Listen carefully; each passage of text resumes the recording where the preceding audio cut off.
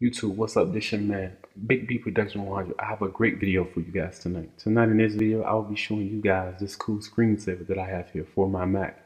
Now you'll see here, this is the same screensaver that we have on the iPhone, iPad, and iPod Touch. I will be sure to put the link down below in the description, so don't worry, I got you faded. And right now, I'm going to switch this over to my Mac so you can just see here how you would tweak it to set it up.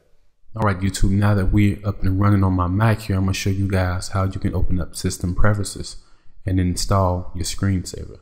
Once you go to the website and download the screensaver that I have down below in the description, it will be in your downloads folder. Now you just want to open up your system preferences.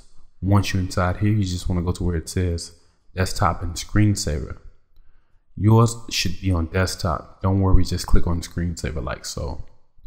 Once you go here, just scroll down to the bottom, and there you will see it sitting in the left hand corner, iOS 7 lock screen. Select it, and over here you can choose screensaver options and just pretty much tweak it however you like. You can choose your clock for AM, PM, 12 o'clock, custom size, custom clock size, and text and all of that good stuff, the date, height, everything dynamic. That's pretty cool. But I'm gonna leave mine as is.